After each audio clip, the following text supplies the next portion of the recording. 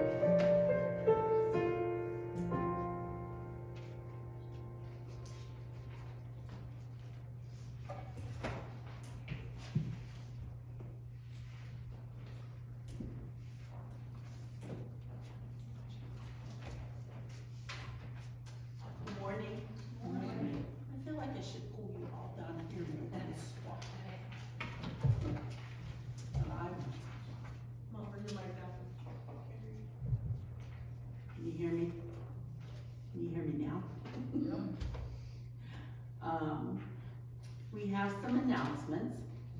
Choir practice on Tuesdays at 6. We're working on our cantata. Youth group is 2 to 4 p.m. the first Sunday of each month. They had their Christmas party yesterday. Bible study is at 6:30. We're doing an Advent Bible study. You're welcome to join us. There's a couple people from Cannonsburg that come. This Thursday evening is our Secret Sister dinner. Bring your secret sister present to reveal who you are to them. Bring a covered dish, and we'll have a ham, hopefully, because Tori's supposed to do it, and scalloped potatoes, so you can fill in around that. Karen's doing green beans. Anybody that doesn't have a secret sister but would like to come anyways, welcome to join us. If you want, you can bring a present and we'll find other people that don't have secret sisters in exchange. We're collecting food items we would like to hand by today to benefit the Canonsburg Ministerium. Also, we're collecting scarves, hats, gloves, and gently used children's coats. There is a basket back there for that. And the items that we collect will go to Allison Elementary School. If you have a favorite Christmas hymn, give it to Jess by the 19th. On the 26th, which is the day after Christmas and a Sunday, we're going to have like a hymn sing. So give us your favorite hymn so Ruthie can have an advanced warning of what you want to sing. We're selling Rada cutlery. There's our books back on the table if you want to take orders or buy yourself. It makes nice Christmas presents. And we still have the cross and flame magnets and the church cookbooks. And everything else that's on there. Do we have anything else, Jess? Anybody? I just had a question. What day are we doing the church fair there? Sunday school? Yeah. The 19th. Oh. Yeah, the 19th. The same day as the cantata and the cookie. Cookie day. Cookie day, yeah. Bring a dozen cookies and we'll share them afterwards. Okay? You girls have any announcements? Nope? Okay. Would you join me in the call to worship found in your bulletin? A messenger calls, prepare the way of the Holy One. Make a pathway for God straight into your heart. Blessed be the Holy One, who brings light into deepest shadows. A prophet proclaims, make way in the desert for the coming of God to live in our midst. Blessed be the Holy One, who comes to live among us in peace. Are you ready for the coming day of God? Let us worship the one who calls us into light. Our first hymn is found in your hymnal on page 220, Angels from the Realms of Glory.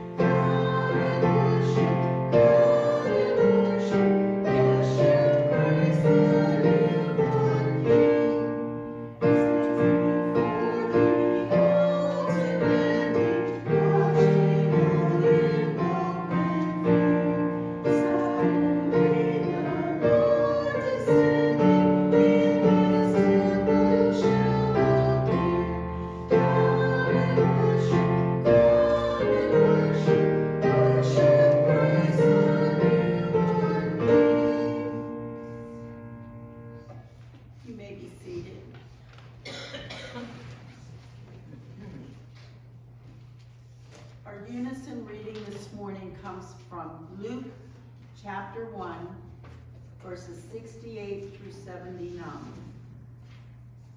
And, it's either on page 54 or page 70, depending on whether you have large print or small print in the New Testament. Are we ready? Blessed be the Lord God of Israel, for he has looked favorably on his people and redeemed them. He has raised up a mighty Savior for us in the house of his servant David, as he spoke through the mouth of his holy prophets from of old, that we should be saved from our enemies and from the hand of all who hate us. Thus he has shown the mercy promised to our ancestors and has remembered his holy covenant, the oath that he swore to our ancestor Abraham, to grant us that we, being rescued from the hands of our enemies, might serve him without fear, in holiness and righteousness before him all our days. And you, child, will be called the prophet of the Most High, for you will go before the Lord to prepare his ways, to give knowledge of salvation to his people by the forgiveness of their sins. By the tender mercy of our God, the dawn from on high will break upon us, to give light to those who sit in darkness and in the shadow of death, to guide our feet into the way of peace.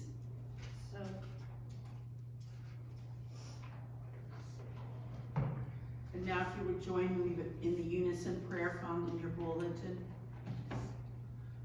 Redeeming keeper of promises, your messengers remind us that you are the source of peace, justice, mercy, and loving kindness.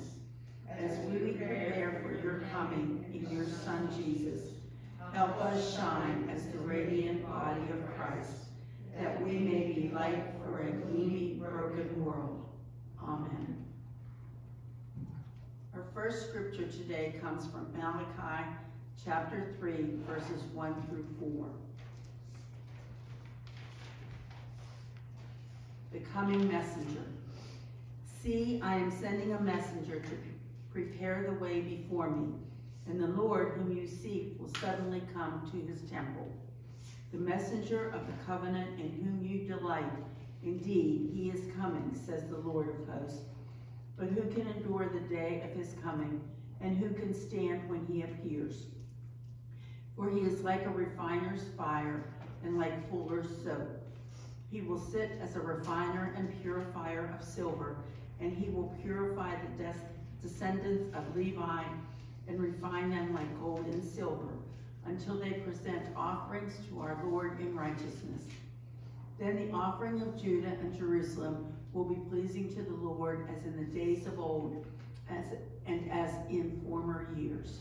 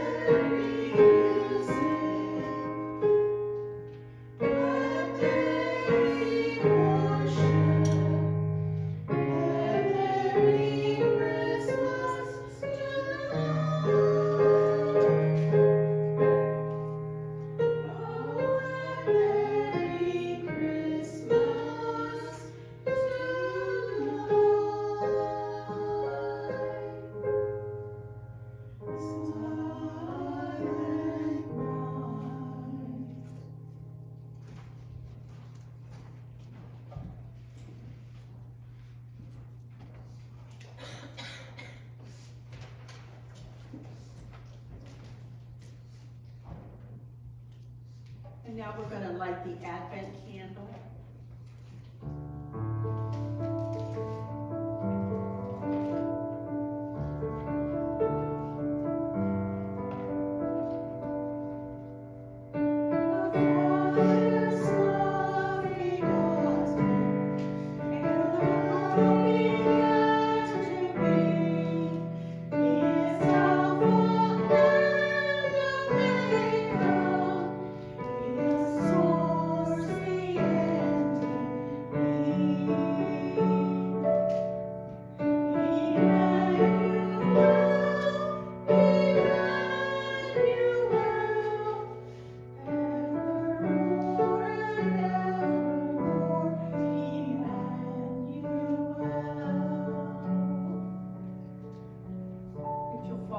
Responsibly in your bulletins.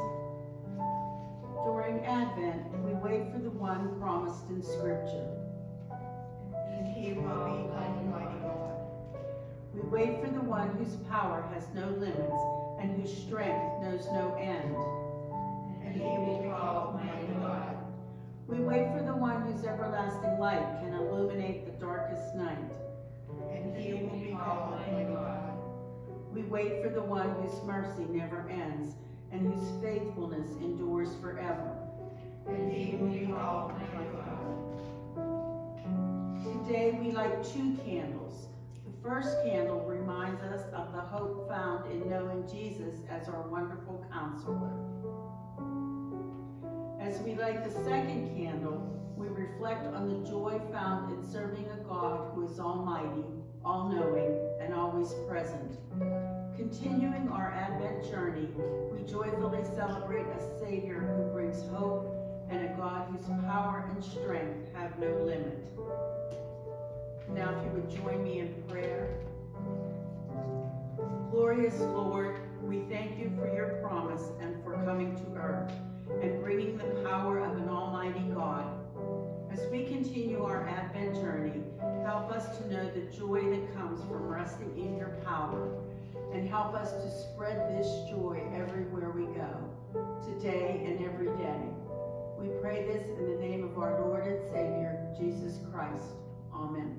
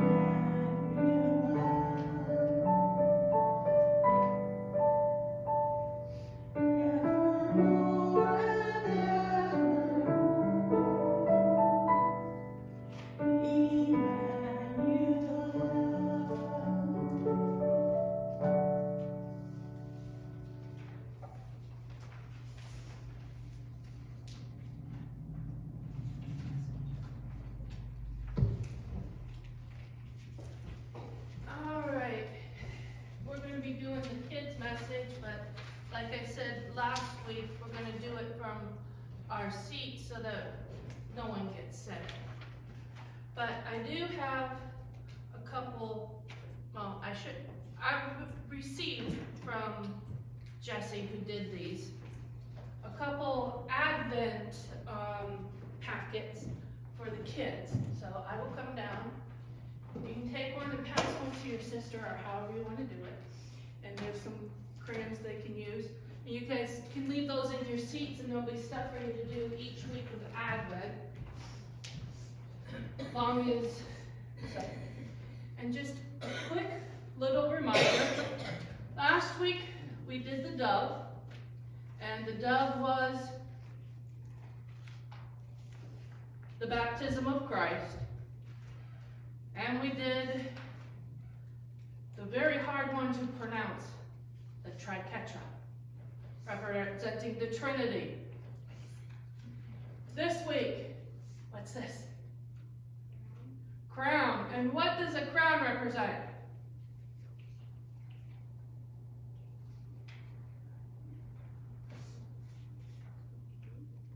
King, and what is a king? He's, begins with an R.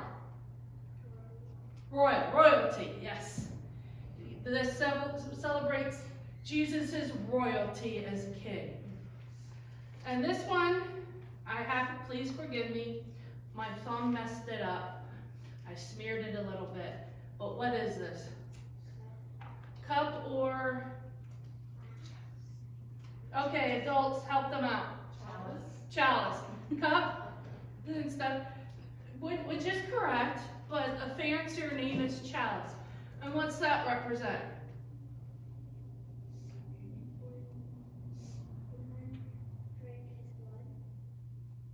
Very close. And also, what do we do on the first Sunday of the month?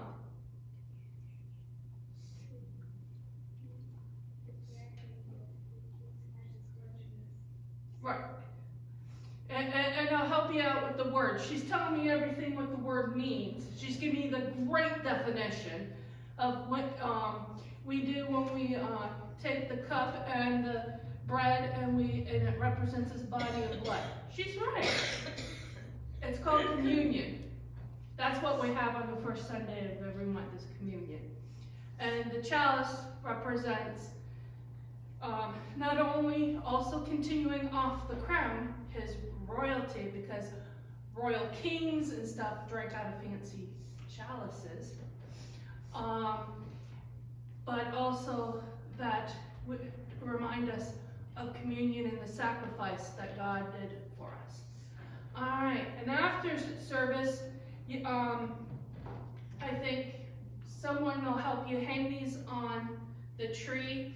I'm going to leave a few of my hooks behind. I need them for the next church, so I can't leave the whole box behind. But I'll figure out the hooks later. But let us pray. Heavenly Father, we thank you that we are able to have symbols that represent your Son and what it means to have him as part of our life. Be with us as we continue on this path of Advent, as we learn more about you and love you every day. In your holy name we pray. Amen. May I borrow somebody's bulletin? Thank you, Hazel, because I don't have one over there. All right, we are at the time of sharing our joys, our concerns, what the Lord's been doing in our lives this past week. Are there those that we need to lift up? Jen? Zach had his open heart surgery and everything went well, but he still needs prayers for his recovery. Okay. Hey. Oh.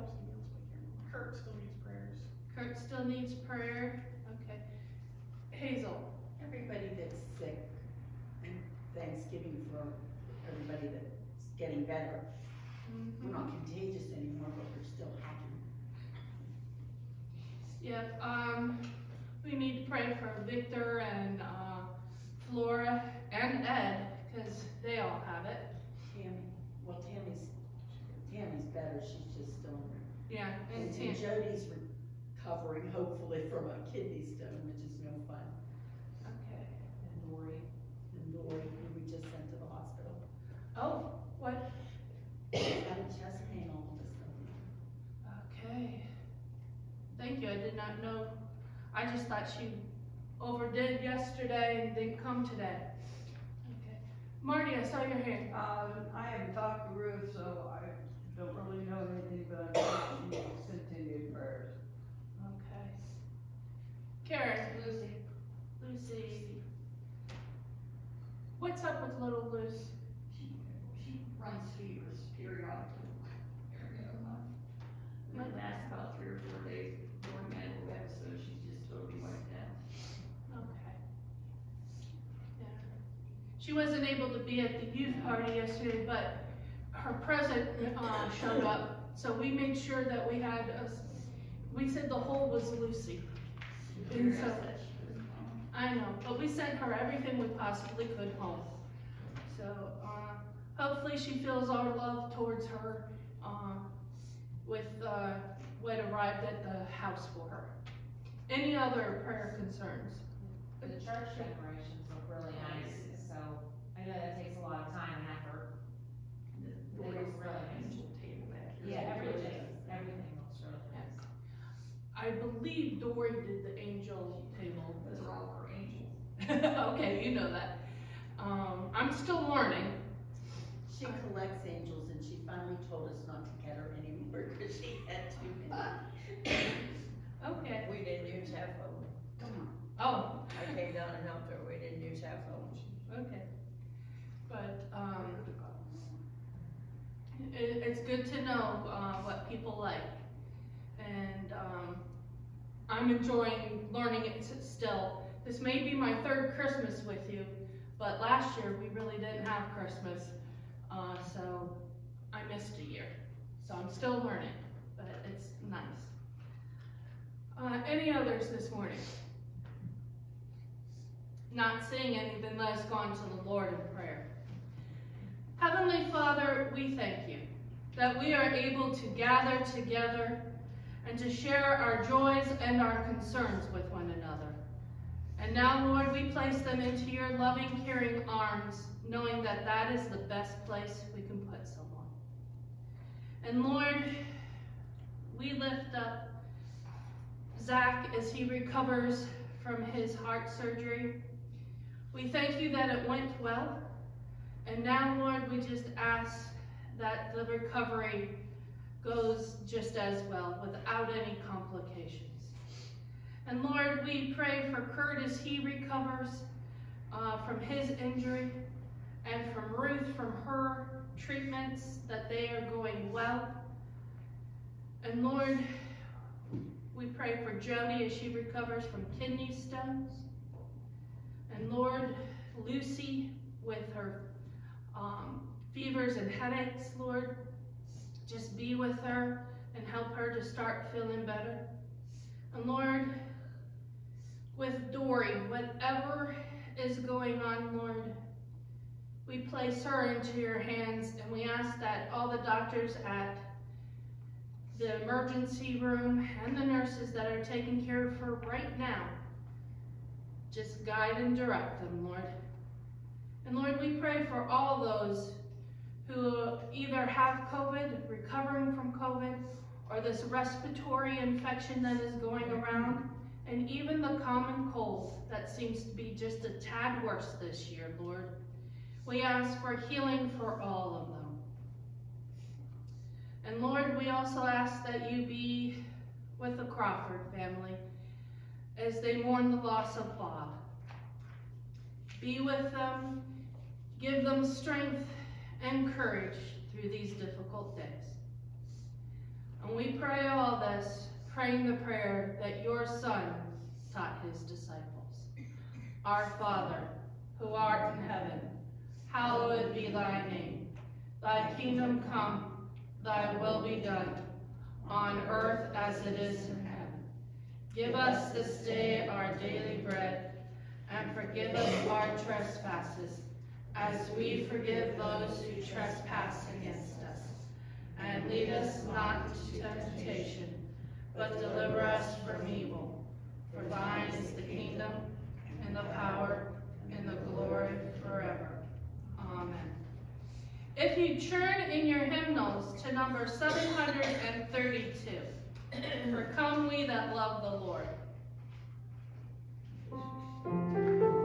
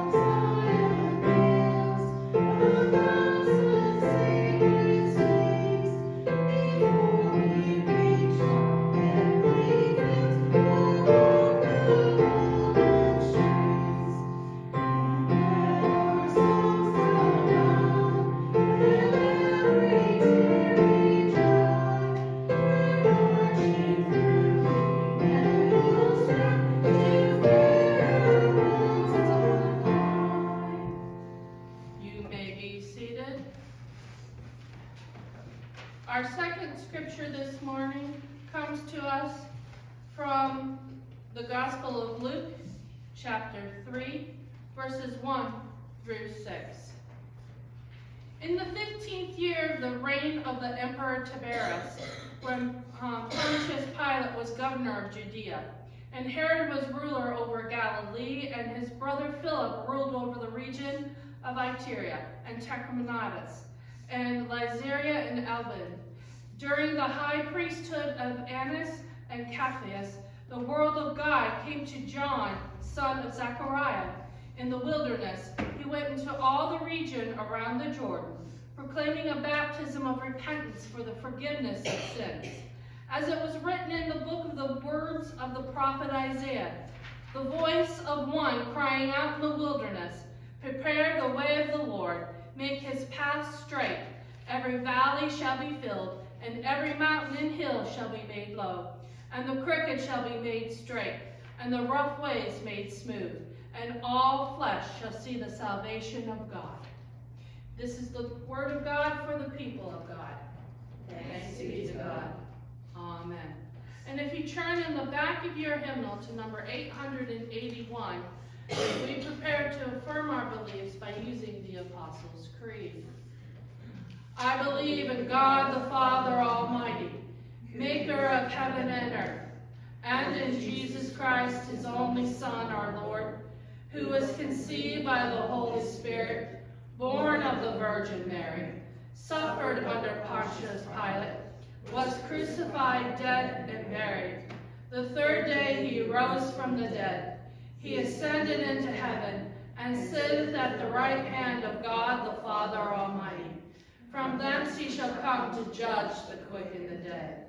I believe in the Holy Spirit, the Holy Catholic Church, the communion of saints, the forgiveness of sins, the resurrection of the body, and the life everlasting. Amen. Let us pray.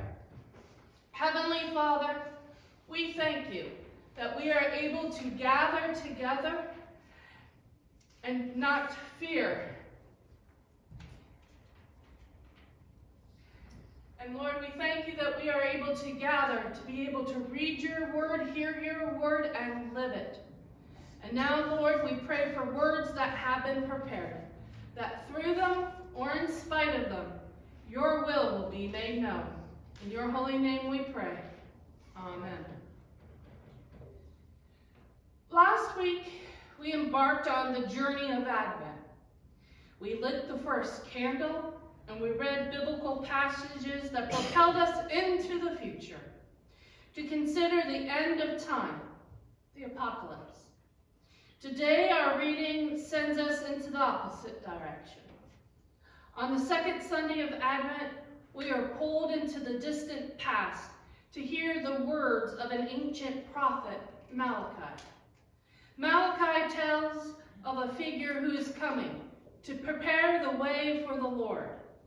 He speaks of a messenger who will purify people's hearts.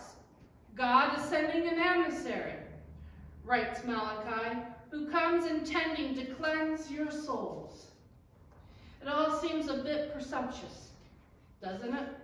In the midst of our preparing pre-Christmas hustle and bustle, the church trots out some primitive prophet who promises us an Advent scrub down.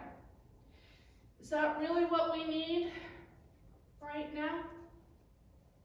You would think that the lectionary would come up with a few encouraging words at this time, assuring us that we'll make it through another Christmas, instead of cheekily suggesting that before God arrives, we need a bath.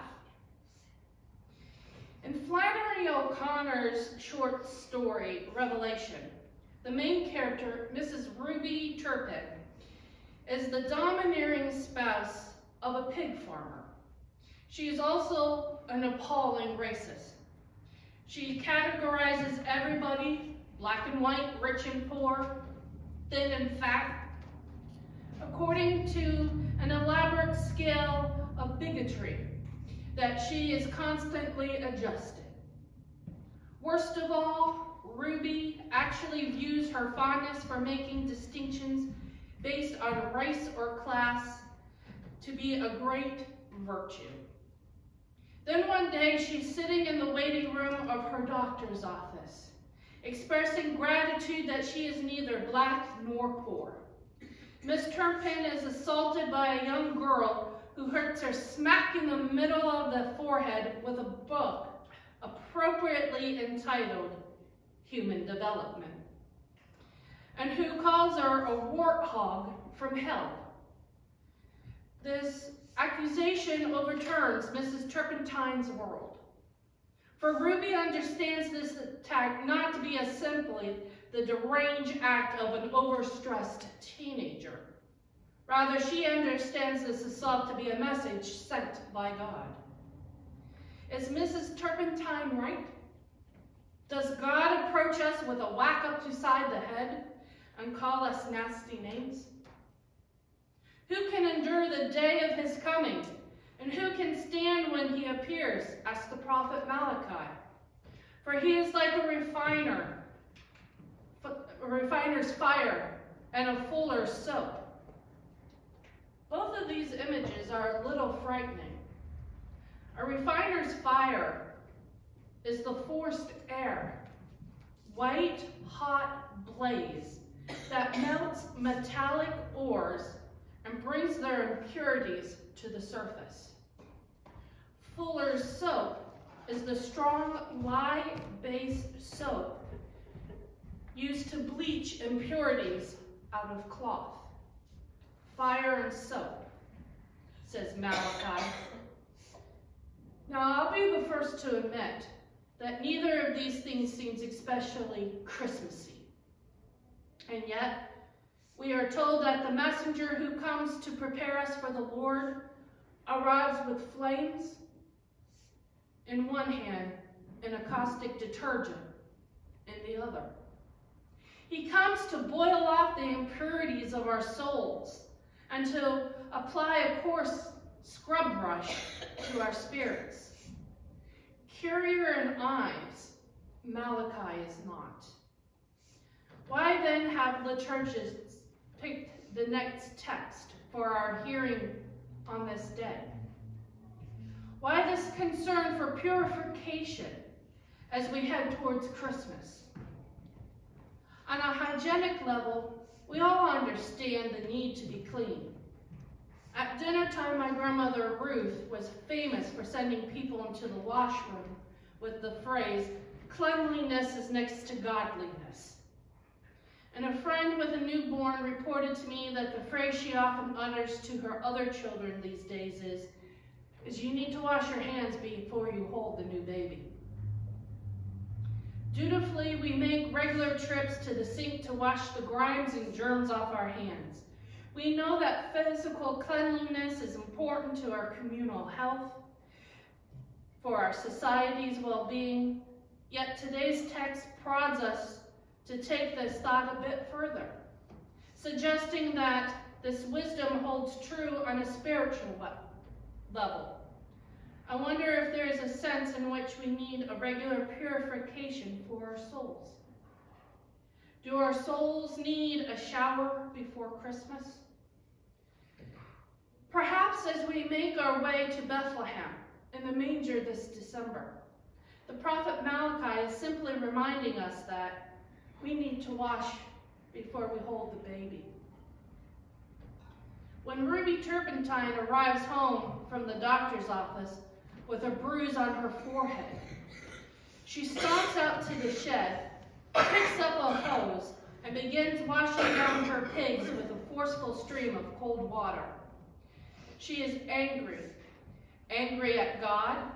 What right does he have to suggest that she, an upstanding citizen, is a warthog from hell? As soon as her husband is out of earshot, Ruby looks to the heavens and growls, "Why did you send me a message like that for? Here, am I a hog? And me both? How am I saved and from hell too?" she asks. "How am I saved and I'm from hell as well?" It is, I think, one of the most profound theological questions ever proposed in American literature. It is also a question that we know quite well from this time of the year. How can I spend hours trying to make a good Christmas for my children and then lose patience with them in an instant? How can I be out shopping for my beloved in one moment and then putting them down the next? How can I hum Christmas carols at the same time and wish people that would stop droning about the needy? How can I be saved and from hell too? This question testifies to a classic theological formula. God both loves us and judges us.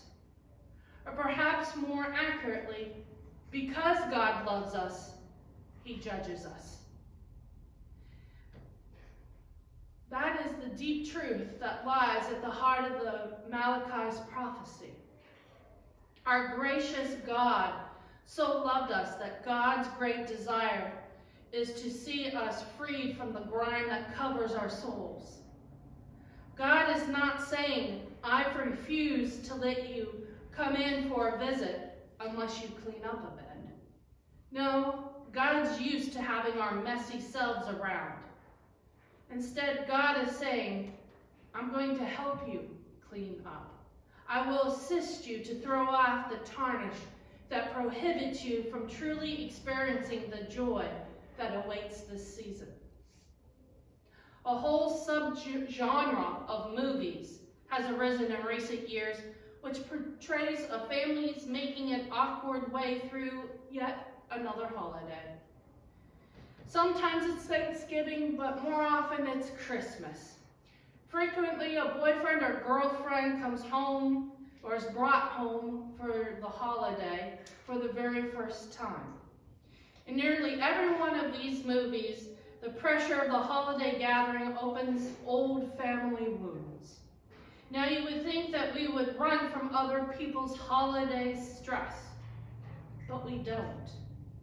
These movies are quite successful. And perhaps there's something cathartic in watching somebody else have a dysfunctional holiday.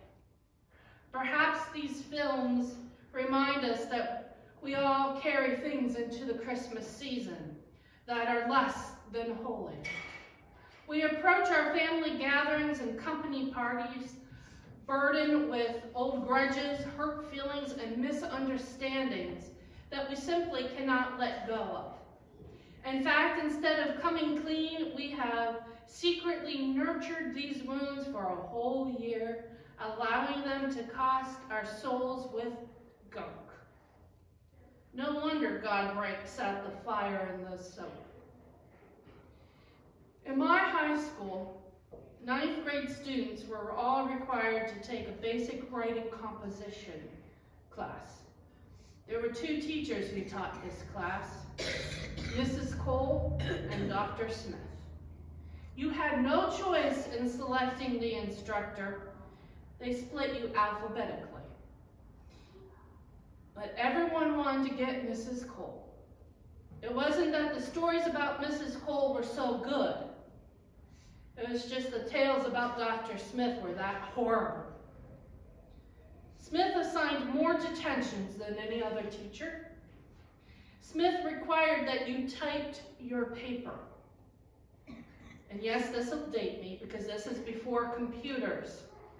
So you had to use an old-fashioned typewriter, and if you made one mistake, well, those of you know what that means. You have to start back at the beginning. Not this backspace or delete that we now so wonderfully have. And there never was enough whiteout to make sure that it wasn't, that you couldn't see our mistakes. So rip out the paper and put it back in, and start all over again. Smith made you memorize seemingly irrelevant words. And Dr. Smith used a medium point, red felt tip pen to circle every grammatical error, every misspelling, in every flawed metaphor, in your meager paragraphs. Dr. Smith was rigid. He was uncompromising. Writing for Dr. Smith was a painful experience. Being in Dr. Smith's class was high school terror.